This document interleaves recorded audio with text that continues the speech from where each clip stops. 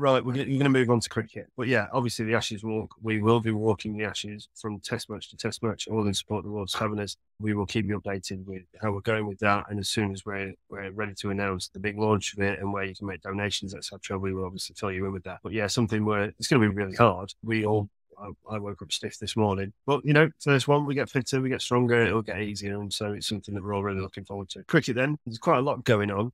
S3E17 and BBL today. Two fantastic games. The Eastern Cape Sunrisers beat Mumbai Indians Cape Town with 3 balls to spare, which was really exciting. And even more exciting, Brisbane Heat actually ended Melbourne Stars' opportunity to even make the top 5 in the BBL today, as Matt Renshaw, who doesn't play the lap, walked right out of stump and lapped a ball for full on the last ball of the game. So yeah, fantastic. Huge. I think you watched them. Yeah, I did. I mean, the post-interview with Renshaw was phenomenal because the number 9 batsman who came in to support him gave him the advice, I think you should play the lap shot, to which Matt Renshaw doesn't normally do. And he went, yeah, I think you're right. So, yeah, that was really interesting that he took advice on 86 or 50 balls from a number 9. So it just shows you the BBL does show up a couple of surprises. But yeah, phenomenal game. Yeah, BBL's shown an interesting couple of things. I've learned some new rules when they play at the stadium with a roof. If you hit the roof, that's 6. I mean, I would score hundreds for fun. The amount of balls that I sky. Yeah. BBL's been good. The games I've seen have look decent. Yeah, I mean, like we spoke about last week, some of the players have now left, but some of the Aussie guys have come in. So that's kind of worked nicely, really. Yeah, that's an odd one, the one about the roof. Joe Clark top edge on, and it went literally straight up. Twice. The keeper would have caught it behind his back. And it donged the roof. No, that's 6. You could just see the bowler. Hang on a minute. What? They introduced it, didn't they? Because Aaron Finch beamed one. Absolutely smashed one. He's hit it twice and launched one that would have gone out of the MCG, never mind that indoor stadium, and hit the roof. And that back then it was called a dead ball. And then he did it again the year after and struck it nicely, really well. And it would have gone miles over the road. But I do think the one that goes straight up, there ought to be like a ring in the roof or something that changes it. But the thing I don't understand is why, if you play in the laws of cricket, if you play at a ground like overhanging branches or trees that grow onto the ground, it's 4. Local rules, though, sometimes it's 6, sometimes it's 4. Each local rules, don't you? Well, okay. Do you know what I did find interesting? Post-interview with all of that stuff going on, they said, well, they think the umpire should make a call on whether it was game for 6 or not. And I went, well, hang on. Are you going to make a call on whether the person caught the ball too? Because we've seen some catches drop during these games. Yes.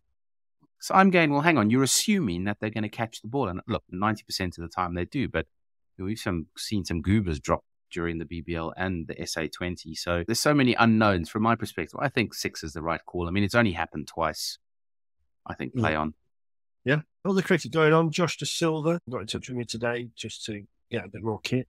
These bloody professionals wanting all loads of free kit off me. West Indies are flying out to Zimbabwe on Saturday. So very good luck to you there, Josh. Currently going on in Zimbabwe, they've played a T20 international series against Ireland. Interesting fact, friend of the pod, Mark Adair, was able to hand his brother Ross his international cap. They played together in this series, and Ross, on I think he's maybe second or third game, got 65 off 47 balls. So yeah, not often that you see two brothers playing international cricket together, but unfortunately Ireland have lost that series, I believe, 2-1. India against Sri Lanka, Kohli, another 100. Simon, I know you've got some mad stats on Kohli and records that he's breaking and whatever, but I think, didn't they beat Sri Lanka by 317 runs? It's the biggest ever winning margin in a one-day international. Yeah. Kohli's on 46 one-day 100. I did see a stat, and they had it compared to Ricky Ponting and Sachin Tendulkar. See what I did there? And, I mean, Sachin had played, I think, 483 one-days, and Ricky had played 361. And he's almost got the same amount of one-day hundreds. I will say one day. It's the one-day stuff. It don't compare Test cricket with the rest of the boys. But, yeah, I mean, phenomenal player. And out the what was the other one? Out the 6 to the most hundreds against an individual team, he's got 3 of the top 6. So he's top with 10. 10 against Sri Lanka, and then he's 9 against Australia or something like that, and then whatever. But he's got 10, 9, and 8 against three nations, and Tendulkar's second, and Rohit Sharma, and then one team. So yeah. The ITL 20, now I haven't paid much attention to this, but the lineups, Simon and I were having a look at before, it seems like the only T20 competition where there are no local players playing, or like maybe one per side. It's literally, the lineups are all superstars. It looks that way, but there is some massive names playing in it. Don't get me wrong. I'm not saying that there's not.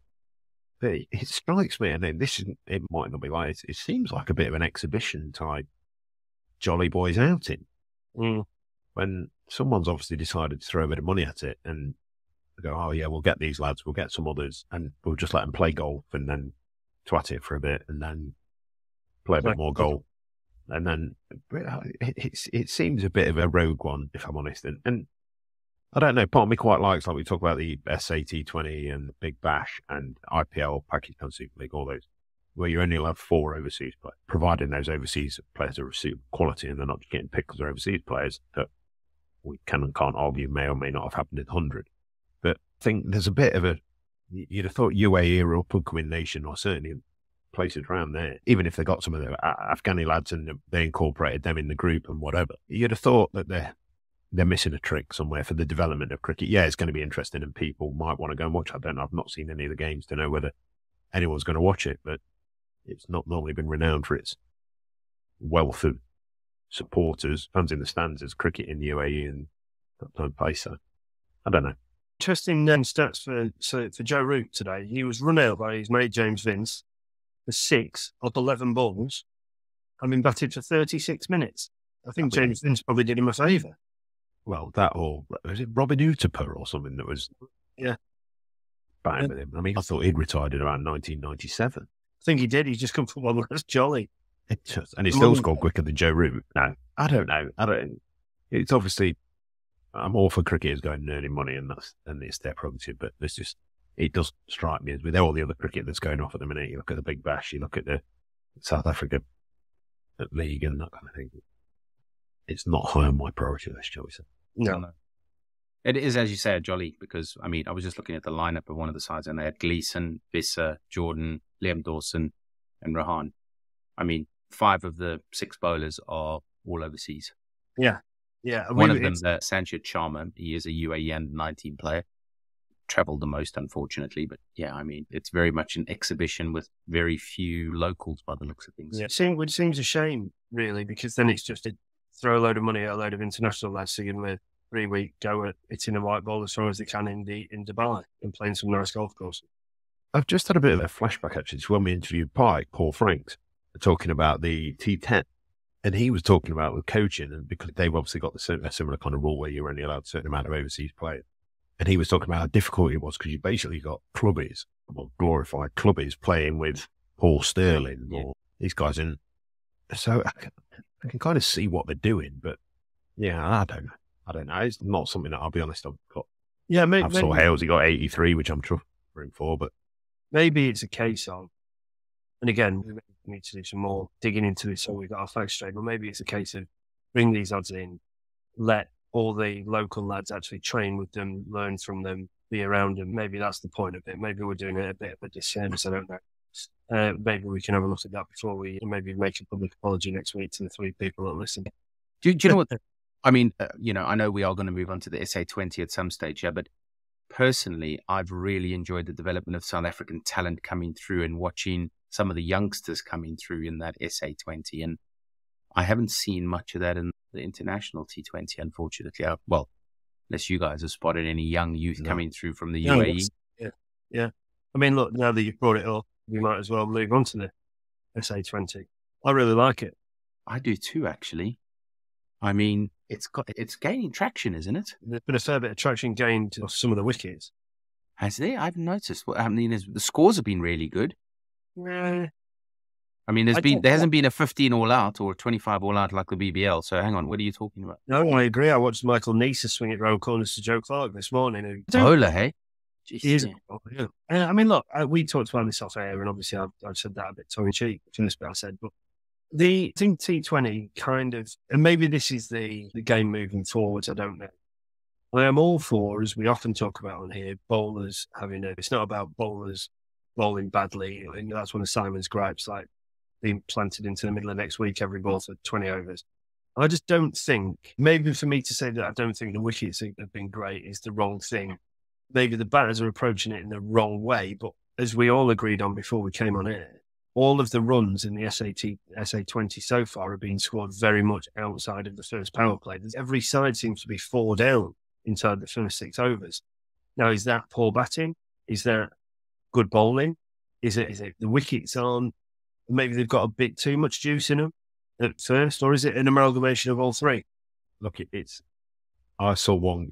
I've watched a couple of the games, but one particular game that springs to mind is JSK against the Cape Town Indians, as they should have been called. When I saw the first 2 balls, and George Linder had it first ball, bowled it full, and it literally pitched on middle of leg and missed off stump. Yeah.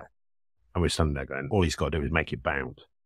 All he's got to do. And he then proceeded to bowl the next 2 halfway down, got whacked for full, and then bowled it full again, and that was it. 8 off the first over. Sam Curran then bowled the second one, bowled cutters, but then bowled 2 absolute rank long up, got it for 9. But then you've got Rashid Khan, the left arm wrist spin bowler, was spinning it ridiculously. I mean, he got the left arm wrist spinner, got Faf du Plessis out with one that he bowled it about 64 miles an hour. It pitched on off stump, came back in it middle and leg from just back of a leg, and it hit the very top, planted 2 poles out of the ground. And you saw Faf du Plessis just under there going, what can I do about that? Yeah. And then, Odin Smith bowled someone with an in-swing Yorker that started at about gully. So I did think that, and that was one where JSK got 105. And I think, I'll be honest, they did well to get 105, and then Mumbai, Cape Town knocked it off with 4 overs to go or whatever. But I think I like there's a bit of competition. I think I don't think the standard of bowling's been great. I know you just said there's been some decent youngsters coming through. I've not been that impressed with the bowling at all, if I'm honest. Not just from the local lads, but from some of the more experienced people. I don't know whether it's because some of the standards we saw at the T20 World Cup was so high, and at the start of the Big Bash, the standard of bowling was very good. And whether this is just a bit of a fall off or whatever. I mean, Rabada looked like he was bowling with a different ball to everyone else about 2 or 3 overs the other day. But yeah, it's good because it's competitive. And that's the thing for me. If it makes cricket competitive, if sides are getting bowled out for 105, fine. If sides are knocking them off in 18 overs for 6, 7 down, fine, no problem. You've got to find a way to win the game. And that, for me, is part of the art of cricket. It's not just dinging the ball over Table Mountain or which other as appropriate landscape is available. Landscape you want to be playing at. But I don't know. It's all getting a bit much for me, the T20 stuff at the minute. I'll be honest. There's a lot of it on, and I don't think it's great. I think what we're seeing is a lot of watered down, average cricket.